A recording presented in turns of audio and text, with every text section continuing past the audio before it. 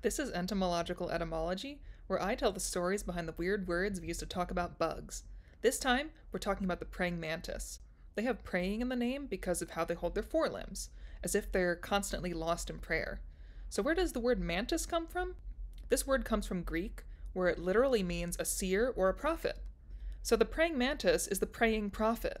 Mantis is connected to the word meinsathai, meaning to be inspired. The root of meinsathai is menos, meaning inspiration. Finally, the Proto-Indo-European root of menos is men, which is a word that has to do with thinking. So many words spring from this root, like mental, mania, amnesia, and museum. Of course, mantises aren't really so concerned with the world of spirit. Mostly, they're just hungry. They use the spines on their forelimbs to grab and hold prey to eat.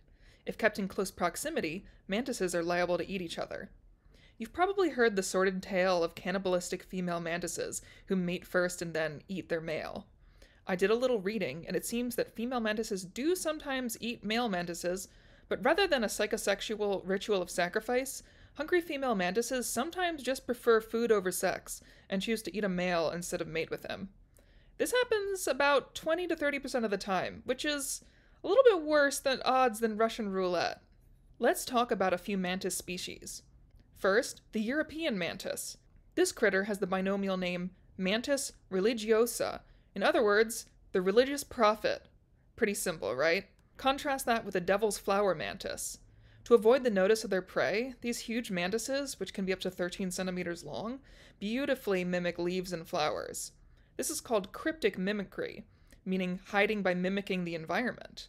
Cryptic originates in Greek kryptos, meaning hidden. Other English words based on kryptos include the crypt, where they keep the bodies, and cryptography for working with secret codes, with the word graph meaning writing. Devil's flower mantises come from parts of Africa, and they have the scientific name Idolomantis diabolica. The word idol comes from Latin, meaning an image or statue of non-Christian worship. So idolomantis seems to mean the prophet who worships an idol, something the Christians who chose this name probably considered religious blasphemy. Diabolica means the devil. So clearly, the person who named this bug was a bit creeped out by it.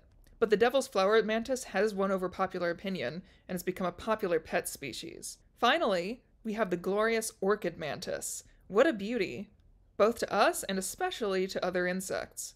Research shows that these mantises are incredibly attractive to flying insects, just like a real flower, which brings in prey for them to eat. So these mantises use aggressive mimicry as opposed to cryptic mimicry. This mantis lives in Southeast Asia. Their scientific name is Hymenopus coronatus. Hymenopus comes from Greek. That's hymen meaning membrane, plus pus meaning foot, which is also found in the word octopus, the 8-foot. So Hymenopus is the membranous foot, named for all the little false petals they've got all over them. Coronatus is Latin for crowned, as in the word coronation. I'm not sure if they're named for this little pointy part of their head, or just because they're so fancy looking in general. But Hymenopus isn't born gorgeous. They look quite a bit different as the first instar nymph. At this stage, they're actually mimicking something completely different. Not a flower, but another bug, an assassin bug. Assassin bugs have a nasty bite, and they taste bad to boot. So this coloration helps them ward off their own predators at this fragile stage of life. For the assassin bug, that red color warns off predators, and it's an example of aposematic coloration. Aposematic comes from Greek apo, meaning away, plus sema, which refers to a sign or a signal.